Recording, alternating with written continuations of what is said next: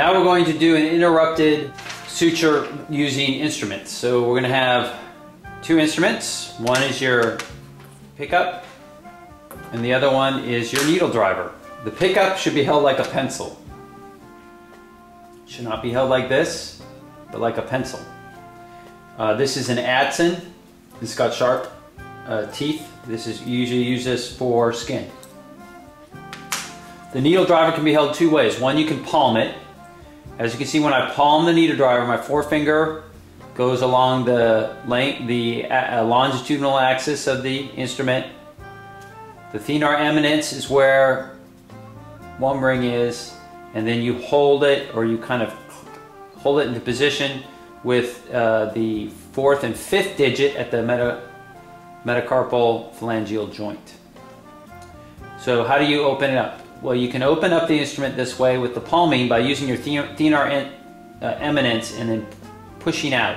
So you got to grip it with the digits 3 through 5 like this, and then you push out with your thenar eminence, and that releases it. To lock it, you just push down with your thumb. So push out to release, push down to lock. Now, another way to hold it is to put your fingers through it. So I put my thumb partially through it, and I put my my fourth digit, my ring digit, through it. I hook with my second or middle finger to keep it steady. Again, my second digit or my forefinger is along the longitudinal axis, and to open it up, you push out with your thumb. To close it, you just kind of push down with your thumb, and that locks it. So push out and push down. How do we load our needles? Well, first of all, when you load a needle, you should avoid picking it up like with your fingers like that. What you should do is you should use your instruments at all times. When you load it using your needle driver, what you want to do is you want to grasp it with the needle driver, this instrument, the tip. If there's an arc here, and this is the needle point, you want to do it either halfway along the arc from the needle point or more. So either 3/4 of the way or halfway. You don't want to go any less because it makes it very difficult to throw your suture. The other point is you want to have it at a 90-degree angle to the instrument, the needle, when you grasp it, or greater.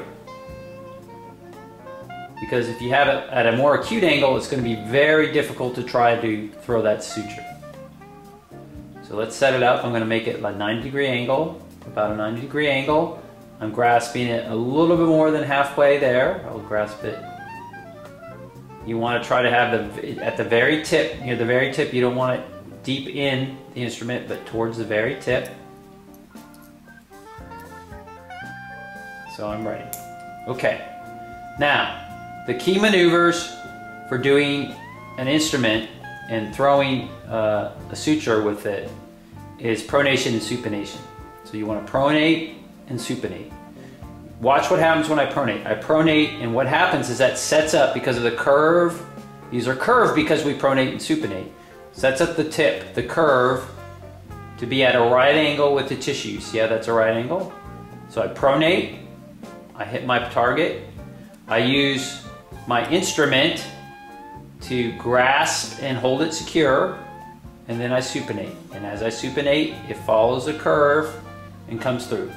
Then I use my pickup to grasp the needle, keep it in place.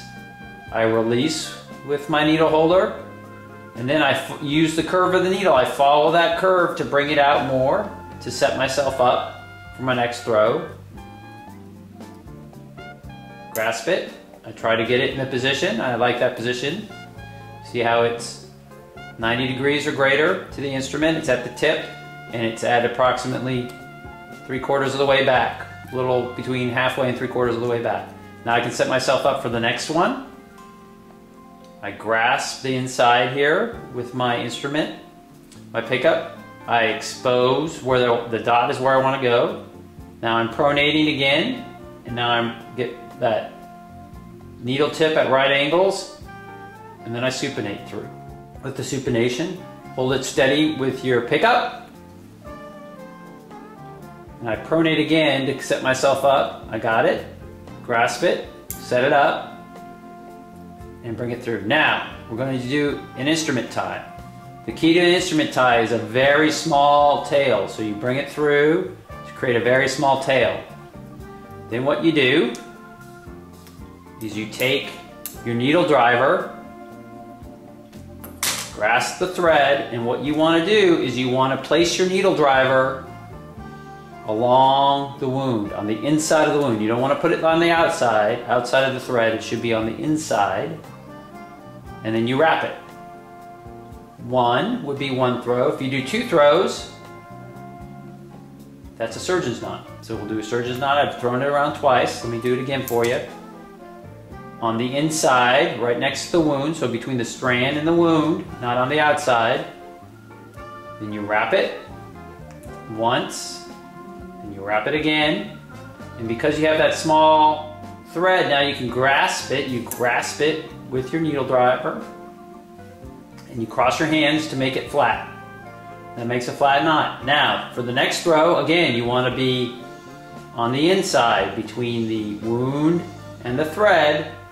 You wrap it around again, grasp it, and now you pull out. That sets yourself up. That's going to lie flat, inside, wrap around, grasp, pull through, crossing your hands. That sets yourself up for the next one.